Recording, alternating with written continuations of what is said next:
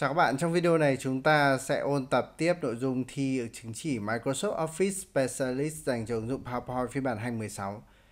Nội dung của video này tập trung vào phần Proof Presentation, tức là các bạn sẽ kiểm tra các cái vấn đề liên quan thường là về chính tả ở trên cái bản thuyết trình của mình.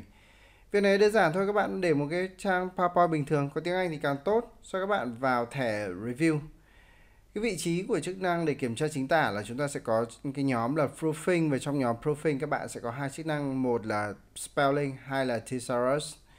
Thì đầu tiên ta thử Spelling xem thế nào.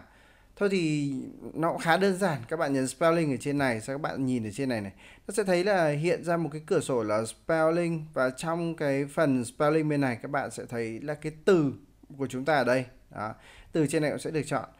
Và PowerPoint sẽ hỏi các bạn về những cái từ mà các bạn thấy là có thể dùng để thay thế cho cái từ hiện tại ở chỗ này.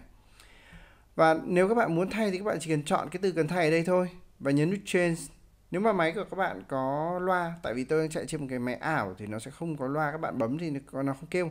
Và nếu mà các bạn chạy máy thật thì nó bấm đây nó sẽ kêu để các bạn có thể nghe được âm thanh đấy. Nếu các bạn muốn đồng ý thay, nhấn nút Change để thay. Muốn PowerPoint sẽ tự động thay từ đầu đến cuối luôn thì các bạn có thể nhấn nút Change All, thì PowerPoint sẽ thực hiện cái việc là thay hết toàn bộ bằng cái từ thông thường sẽ là từ đầu tiên. Rồi.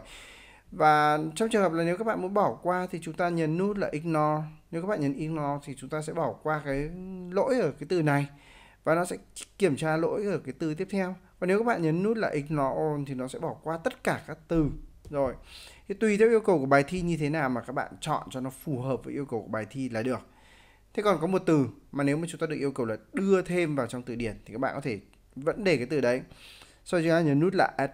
Thì khi các bạn nhấn nút Add thì cái từ này sẽ được đưa vào trong từ điển của cái máy mà chạy cái bản Excel này.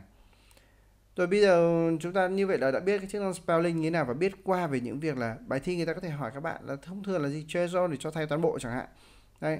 Hoặc là Ignore thì chúng ta bỏ qua Ignore All thì bỏ qua tất cả. Bây giờ chúng ta nhấn nút Close để đóng này lại, chúng ta không quan tâm đến việc là kiểm tra chính tả nữa mà chúng ta sẽ quan tâm đến một cái chức năng khác nữa. Đây là cái phần này là Proof Presentation, thì chúng ta ngoài cái việc là Spelling các bạn sẽ có một cái chức năng nữa là Thesaurus. Ví dụ bài yêu cầu các bạn là chọn cái từ nào đấy thì các bạn đứng vào cái từ đấy. Sau đấy yêu cầu các bạn dùng cái chức năng là Thesaurus, tức là tìm từ đồng nghĩa. Thì các bạn nhấn cái chức năng là Thesaurus. Cái từ mà các bạn chọn ấy, nó sẽ được, từ mà các bạn đang đứng ấy, thì nó sẽ được lựa chọn luôn. Và nó sẽ tìm ra các từ thay thế trên này. Thế bài thi người ta có thể yêu cầu các bạn là tìm cái từ đồng nghĩa với cái từ ABC nào đấy, sẽ thay vào một từ khác bằng cách chọn trong danh sách này.